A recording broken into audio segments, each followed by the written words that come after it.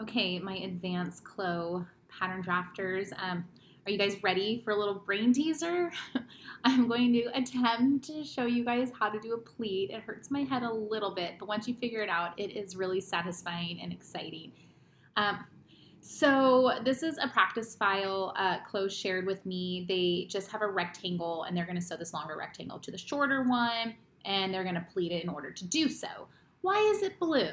It's blue because it's frozen, so if I were to simulate, anything that's not frozen will fall, and the frozen pieces will stay floating. So that's why it's frozen, and that's why it's blue. If you want to unfreeze it, you just right-click and unfreeze. So maybe working with pleats, it is a good idea to freeze a piece until you sew it. I don't know.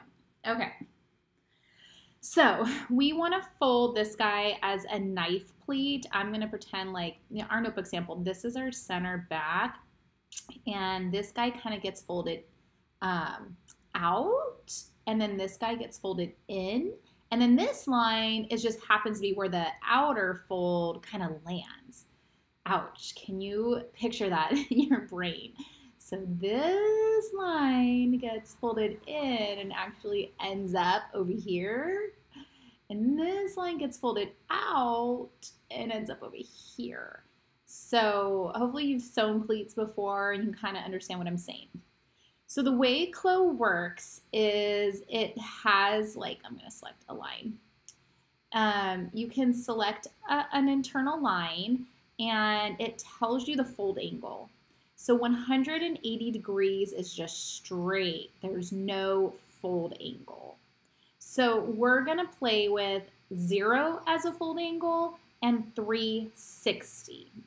0 is going to mean the outer fold, and 360 is going to be the inner fold, okay?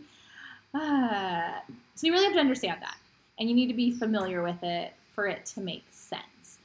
So this guy is going to stay 180 because he's actually not folded. This guy would change to the inner fold, I think. Oh, are we doing, see, I'm getting so confused. If he's going to be the inner fold, I think he's 0, and he's going to be the outer fold. It's 360. I've been playing around with this, and I've been kind of mixing it up. Sometimes I make this one the inner and this the outer, and vice versa. Such a headache. Okay, so real quick, one tip CLO gives us is if we are going to do pleats, we should starch our fabric so it's a little bit sharper. So to do that, you can select it, right-click it, and do a strengthen. And it turns orange to show that it's strengthened. Next, for the pleats, the way that they taught me was to actually go in on each internal line. You have to do it in the 2D side, and actually type in your degrees. I was kind of playing around. They do have a pleat tool, and maybe that's a little bit easier. When I was playing around, I was noticing things weren't working to my liking.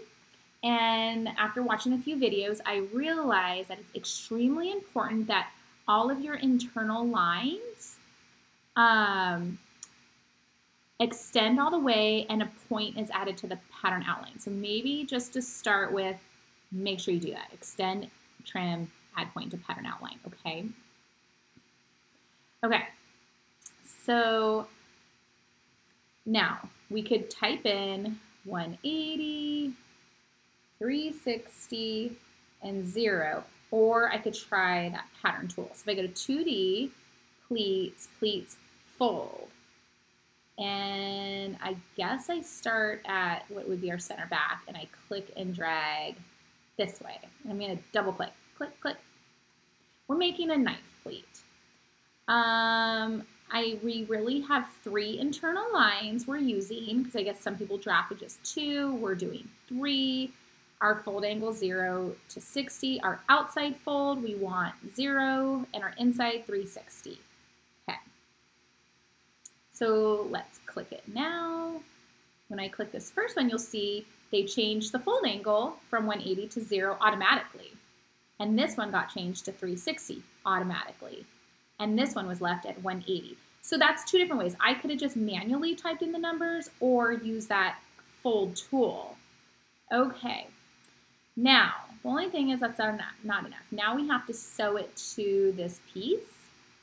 and they put a segment line. So this segment's about 5 inches, and so is this segment's 5 inches too. So when we do this on our sample, we have to figure out how wide is this first one, because you know this one and this one, they both get sewn behind it. So once it's all sewn together, it's going to be the same length, and that needs to match. So we need to make sure we have a segment the same distance. Sorry, phone call interruption, I'm back. Okay, so now we need to sew it, and we have a segment on the thing we're gonna sew it to. We have segments all across this. We've told the lines what angle they need to be, 0, 360, 180. I think we're good. So I think the easiest way is using the Pleats sewing tool. And the way it works is you have to click the small segment first, and then whatever you click next really needs to be 3 times 4.967, right? So, because it's going to take, and look, it did it automatically for us. So, okay, that looks good. And then now I can take my regular sewing tools and click the other ones. Okay, for some reason I got it twisted, so I'll go in and right click and reverse my sewing. Okay, it should be good. Let's try to simulate now. Okay, so here we go. So it looks, so see how, yeah, this guy's on the outside. Yeah, that's the way I want it. I wanted him on the outside, I think, right? Is that how I wanted it? I think so. I guess you could also do it with the other ones on the outside. So why am I having trouble? Oh, did I do something? Okay, there we go. So you can kind of, I'm just trying to play with it with the hands and kind of check it out and see how it's going. That looks good.